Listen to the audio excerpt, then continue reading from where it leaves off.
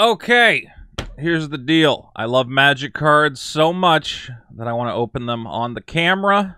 And thankfully I can do that thanks to my buddy, Gone Rogue Games, also known as Rug Deckbuilder. He did not ask me to make a video here. He sent me... Basically, I subscribed to his Patreon because he runs a game store, and you're able to get decent prices on sealed Magic product if you're a Patreon patron of his. And I was like, well, I'm trying to get this. What's the best price you can get me on it? And he went, how about free? And he sent me one. So, and to be clear, this is not sponsored content. He sent me this. He did not say I had to do anything with it, but I was like, dude, I'm going to make a video, obviously, and promote your channel. So check out Rogue Deckbuilder on YouTube. Great financial discussion of the game and also cool deck ideas. And we're taking a look at Strixhaven, the new set. I'm very excited. Hopefully. So the last two sets of Magic that have come out, I tried to record a video. For Commander Legends, my camera died in the middle of it, so all that footage was unusable. Actually, it didn't even finish recording the footage. It just deleted it off the camera because it didn't have a chance to finish saving it. And then I tried to do it with Time Spiral, and I forgot to hit record. So this is my third attempt at doing a Magic opening, pack opening. And hopefully I won't screw it up this time. Now, I don't know how many people know about the new set Strixhaven. What's cool about these is they have these mystical archive cards that are kind of cards from Magic's history, but with a cool new frame. And, yeah, those are the ones we want to open. These are the collector's boosters, which are more expensive than a regular booster, but you get the chance of opening the Japanese... Jesus Christ, my cat. Can you let me make a video? Why can I not make these videos without my cats knocking everything over? Anyway, you can open the Japanese versions of those cards, and the Japanese versions have their own art and are super cool. So that's what we're looking for. The big hit would be a Demonic Tutor in the Japanese alternate art, but I just kind of want to see some cool stuff here. All right. Part of the problem is we got these shiny cards, and I don't want the glare to make them impossible to see. So, okay. So it goes commons, common pile. Oh, wait. Actually, I don't know how this goes, because then there's one uncommon and one lesson. Is that how it always goes? Oh, wait. There's an uncommon there. Okay. Commons, uncommon, lesson, but that's a common. Then we get our first rare. Search your library card, put it into your graveyard, then shuffle. That card's interesting. That'll definitely see playing like commander type stuff. Then we have let me put my Rogue Deckbuilder logo over here. Don't want to lose that. Okay. Commons, regular uncommons, foil rares, okay. This card's interesting. It's like a Elvish Piper for spells, kind of. Okay, so that's textless rare. Destroy each non-land permanent with mana value 2 or less. I don't know if that's good. It depends on the format. Let's put that into textless whatever. Okay, our first Japanese one is going to be a... Is that etched foil? Yeah. So it's really hard to see. But you can kind of see. You see the border going around the card has a little bit of a foil treatment to it, which is nice. I kind of like how unstated it is. And Opt's a pretty good one, I'm going to say. I think Opt is solid. That'll be my Japanesey pile. I guess we got to move these piles to make them work. Okay. Okay. Japanese. Now, this is the... So, again, this is the Mystical Archive cards, which are cards from Magic's past. This is the English version of the Mystical Archive cards. Sign in Blood. Solid card. Definitely gets played. And this is Shaka? No. Is this Grape Shot? No. Huh, why do I not know what this is? I feel like this is Shock. Anyway, okay. So that'll be here. And then a foil textless dramatic finale. Creature tokens get +1/+1. Whenever non-token creatures die, create an inkling. That's pretty cool. That's pretty good. Okay, so that's like that's like the marquee cards. That's your big win at the end, is your foil whatever the hell. I have no idea how to organize these. Let's put the commons and uncommons in their own stack. The rares there, textless regular rares, Japanese fun times, that, and the super cool stuff. Okay. Cool beans. And I don't know what the prices are on this. The only things I know are worth money are, like, again, the Japanese demonic tutor and stuff like that. Okay. Token. Beep. Tokens are not exciting. Ooh, I see something in the back. I don't know what it is. Okay. Commons, uncommons. We have Codex. Or Cody the Codex. The living book of fun times. Very cool. Curiosity Crafter. You have no maximum hand size. Whatever. Creature token. Okay. Something to do. Another dramatic finale. Not foil. That's fine. Shock. Again, these ones have the foil treatment, but it's these gold bits on the edge. I actually like this. Some people were complaining because they want like the whole card to be foil. I actually think that's way nicer. And, because originally I was complaining about the Mystical Archive cards because I was like, oh, why do they all have that yellow bit? But now that it's actually gold, that looks a million times better than the yellow one. Because on the actual cards, they're like just this gross yellow color, and it looks terrible. This looks a million times better. Okay, can I figure out what this is? I think this is... Is this Natural Order?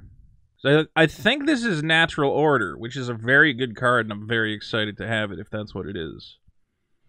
Divine Gambit. Oh, is that what I was excited about? Because that card sucks, and I'm not excited about it. Oh, shit! Wait, isn't this a big deal? Isn't it extended Mythic Teferi's Protection like a thing? Okay, well that is currently a $60 card, so that goes in a sleeve. Nice hit. Damn. Okay, next pack. Let's do it. Can't go wrong with it. Yeah, Teferi's Protection. I forget where this card was printed. It was like a special release. It was not in like normal packs before, so people still want it. Okay, we got some commons and uncommons. I don't know if there's any money commons or uncommons in this set. Oh, weird. There's like a big line going across this one. I don't know if you can see it. For each opponent, gain control of its thing. Okay. Cool. So regular foil rare, then there's going to be two. What do you call it? Extended art guys. Okay. Snakeskin Veil sucks. What is this guy? You know what? I'm going to bring up the Japanese Mystical Archive rather than not knowing what cards I'm getting. Okay, so this one is God's Welling. Solid card. Super playable. And then, was that? Yes, that is Natural Order, which is awesome. This guy. Which, I want a Natural Order. I'll play that in... Natural Order is a busted-ass card. Okay, so this is a full foil eliminate. I don't know if I like these more or less than the etched foils. I think the etched foils are almost cooler. But, card is solid. Very good. And a extended Cody the Codex. As far as extended cards go, I'm obviously more excited to open extended mystical arts or whatever the hell they're called, but I'll try not to get too greedy about that. Okay. Oh, okay. Foil rare is a Lore Hold Command. Is this good? Make a spirit. Everybody gets indestructible. It's okay. I can't tell if it's great. It is a command, though. People like commands. We have Scholarship Sponsor. Retriever Phoenix. Very cool. Okay, this is, what do you call it? +3/+2. What's that card called? I want to say Infuriate, but I don't know if that's correct. Ooh! Mind's Desire. I didn't know Mind's Desire was in here. What's a Mind's Desire go for? Let's see. Mind's Desire foil etched goes for $10. Can't argue with $10. I think that goes in a sleeve. Then we get the Duress. Always good, always playable. I like that art. Yeah, so originally I really did not like these frames, but seeing them in foil, it's a little better. I still wish they were a little less yellow. Like, they're very... I would prefer if they were washed out a little more, but okay.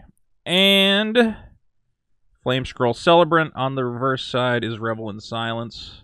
I don't know if this is going to get played. This actually seems like a good sideboard card. Because on one side you have Punish Your Opponents for doing stuff, and on the other side you have Stop Your Opponents from casting a spell. I feel like this could be in the sideboard of certain decks. But maybe I'm crazy. Okay, okay. I still want that demonic tutor. I'm not gonna lie. That's the big one. Which I used to have a bunch of demonic tutors and I sold them all for like $10 and now they're what, like 40 bucks each? Alright. Get through that. Boom. Ingenious Mastery. I don't know if this is good. You draw 3 cards no matter what. And okay, I don't know. It's a complicated card, let's put it that way. It's got a lot going on. Fervent Mastery, Paradox Zone. Okay. Like, really the only cards I know that I want are these ones. Negate, pretty cool. Oh, Lightning Helix. This is such good art, dude. I love this art. Yeah. Man, I hope I get a foil of Lightning Helix. That just looks awesome.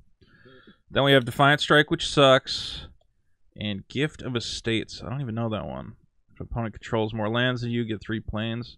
That might be something. I don't know. I've never seen that card. It's actually got good art, though. I kind of like the art on that. Look at that. That's pretty nice. Normally, not to sound racist, but normally I don't like that kind of African-themed art. But there it actually is pretty cool looking. Alright. Beep. Let's go. Luminous Light Scribe. I don't think that's going to get any heavy play, but it's cool. Leonin Light Scribe. Strict Professor. Okay, we got a Whirlwind Denial. I believe this is Inquisition of Kozilek, which is solid. That's a good card. Yeah, I'm pretty sure. Ooh, Foil Opt. I don't know what the Foil Opts are going for. I feel like they should be going for something. Look at how great that looks. I'm a big fan of that. And, oh, okay. We got a foil. Always a foil extended land is usually good to grab. Usually, even if it's not a great land, there'll be somebody wants to play that in something. Okay.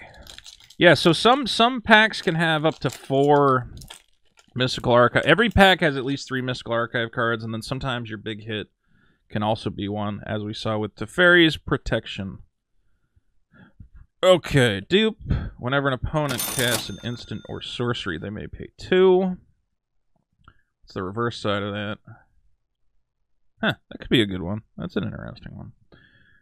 Ooh! Oh, I forgot. You also get 1 card from the... so I think these cards are all from the new command decks. The ones you get there. That slot. And then we got a Extended Kasmina Enigma Sage. Very cool. I like that. Okay, this is... Eliminate, destroy a creature with... No, Fracture. I think Fracture is what this card is. I'm not sure. This might be Eliminate. It's probably Eliminate, actually. Again, I like that. I like that little foiling on there. It's hard to see in the camera, but... Electrolyze is always cool. Oh, man, it costs... What is that? Dark Ritual. Oh. No, wait, this isn't Dark Ritual. What is this? Oh, Village Rites. Okay, never mind. Far less exciting. Village Rites is playable, but it is not Dark Ritual. Ooh, okay. Well, I can't complain about getting a foil Swords to Plowshares. That's rad. Heck yeah, dude. What's that going for? It's saying this is $80. That can't be correct. Is that correct? Yeah, they were pre-selling at $25. It looks like now they're selling for $50. $50. I think the price will probably come down a bit, but yeah. Damn. All right, I got no problem with that. Nice. Let's go, baby. Give me some more Mystical Archives. The Japanese ones are such cool art, dude. Again, like, even something like Village Rites, which is not, like, an exciting card, it still just looks so badass that you want to put it in a deck. I mean, obviously, it's a playable card for sure. Humiliate. Okay. Okay, so you always get a lesson, and sometimes the lesson can be rare. Got it. I actually really like this Persistent Cauldron card that lets you make pests and whatever else. I've been playing this in Draft, and it's just really solid. And then obviously you have the ability to get back 2 cards. Yeah, that card's really good. I really like that one. Okay. Trippy Titan. Keeney, Dean of Steeny.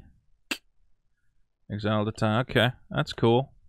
Alright, can we figure out what this is?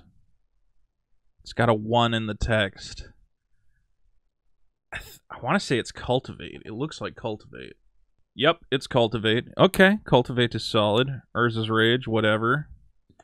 Ah, Infuriate. I wish this was, what do you call it? Lightning Bolt. It's still good art, though, man. That looks cool. Even so, for a card that is not that good. Oh, okay. And then this is a Mythic. Let's see. Create a Inkling, a Spirit, and an Elemental.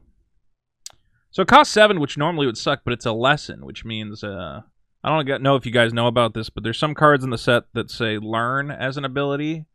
And what that means is when you cast that card, you can take this card from outside the game and put it into your hand. So it's almost like a free card. I don't know. I wonder if that'll get played anyway. But it's definitely pretty cool.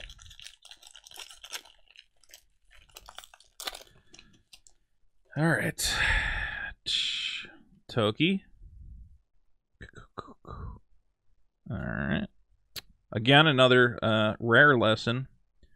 Return a Planeswalker to the battlefield, or yeah, that's solid. That's solid for a lesson. Again, lesson cards are like almost free, and that's another foil rare. This guy's a Mythic, so I don't know if this guy's in the actual set or if this guy's in the command decks.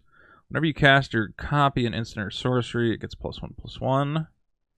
Okay, if casting or copying an instant, okay. Okay, interesting. Again, another lesson. Alright, so what do we got here? I want to say that's Whirlwind Denial. Yes, Whirlwind Denial. Okay, another Gift of Estates. Okay. Another Whirlwind Denial. Okay, not a great card. And a Manifestation Sage. Alright, whatever. Come on, man. Give me another cool... I mean, I don't know. My Mystical Archives have been pretty cool. I got the Swords to Plowshares and the Teferis, whatever. I want like... Yeah, I like the Japanese ones the best, though. I want the Mythic Japanese, whatever the hell's... This guy's so interesting. 11/10 for 4 mana. Like, yes, if it attacks or blocks, a bad thing happens, but just fling it at their face for ultimate fun times. Clockwork, Scholar, Double Major. Counter target creature spell you control. Except it isn't legend... Oh, copy target creature spell. Got it. I was about to say, why would you counter your own spell? 1 white, and he's fighting a thing. I think this is whatever that one is. Yeah, it's whatever. It's +1/+0 draw a card. Not that great. Abundant Harvest. I don't know if that card's good. We got a Cultivate. Ooh. We got Despark. Exile target permanent with mana value. So is that 4 Mystical Archive cards? Yes, it is. Exile target permanent with mana value 4 or greater. Cool.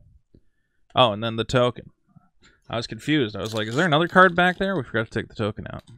4 Mystical Archive cards in 1 pack. I can't argue with that. Even if none of them were, like, super exciting. Alright, take the Toki out. Take out the Toki. Alright. 2 Dream Strix. Quandrix Command. People were arguing about this card, I think. About whether or not it's worth playing. I'm not sure. Okay, we got Agonizing Remorse. Whatever. What's this guy? There's a lot of cards that all cost the same, so I can't be like, oh, it's Lightning Bolt. Oh, it's what it... There's so many 1-cost cards. This is Faithless Looting. Oh, okay. At least we didn't get the English Faithless Looting. I don't know if you guys have seen it. The English Faithless Looting is kind of being ripped apart for how stupid it looks. Shock. No Lightning Bolts for me, huh? This card actually kicked my ass online. I could see this getting played. Just a huge trampler for 4 that draws you a free card when you play it. Kind of a nightmare. All right, last pack. Last packy here. Let's take a look. Oh, final card looks like a thing. Final card looks confusing, actually. Is that a Planeswalker back there? We're gonna find out, I guess. Oh no, it's got to be a Japanese one. Yeah, that's some Japanese thing. Okay, heated debate. Dent. Oh, dropping mistakes. I think it's Inquisition of Kozilek based on the colors. Sedgemoor Witch, yes. I wish I got more of these lands, because these lands are not terrible. Okay, Adventurous Impulse. Growth Spiral, always good. One in a blue. Is this that stupid thing that just, like, is not a good card at all? The one that draws cards? Not exciting. And Foil Inquisition of Kozilek. Full art.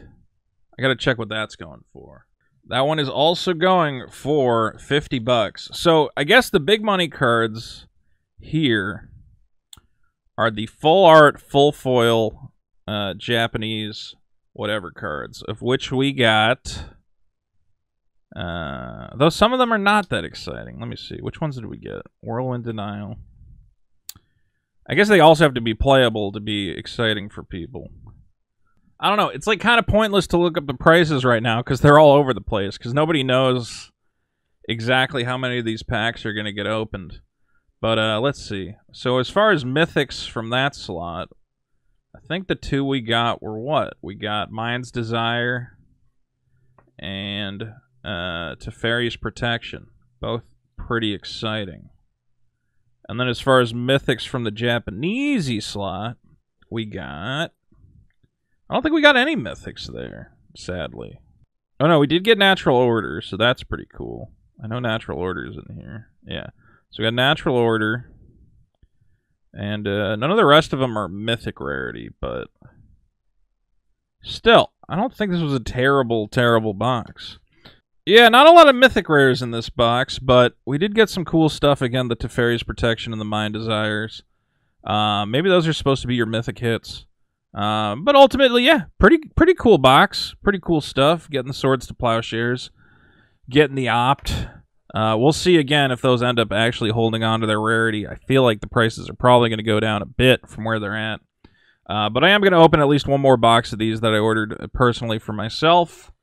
Maybe I'll flip this to Teferi's Protection that I don't need that badly. Turn it into something.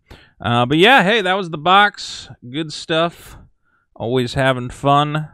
And I hope you guys enjoyed watching this. I know a lot of you don't care about Magic cards at all. And that's fine, because I make these videos for me.